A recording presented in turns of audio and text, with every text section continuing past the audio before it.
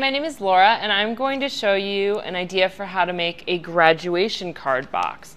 So there are many different size cards you could get for your graduation card, some smaller, some larger. I'm going to show you on a smaller box, a tissue box, what would work for some cards, although maybe somebody wants to give you huge cards and you might need a larger box. But here's the idea.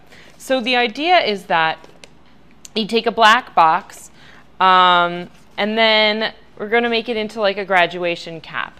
So make sure that you have an opening in your box, that the top of your box is open, or at least has a long slit that's going to correspond with the slit that we're going to put in the top that we're putting on the box. And I'm going to cut out this centerpiece, a slot, like a deposit slot, for people to put their cards into for you. It doesn't have to be that big, just big enough to where their cards will fit in.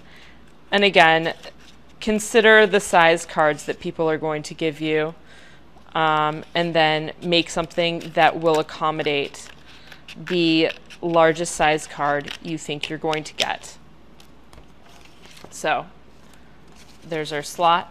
And now what we're going to do is we're going to attach that to the top of the box.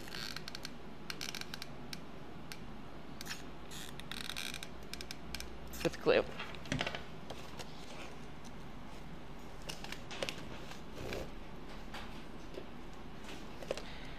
And then you have what looks like a graduation cap, but it is a card box. And that is how you decorate a graduation card box. I'm Laura, thanks for watching.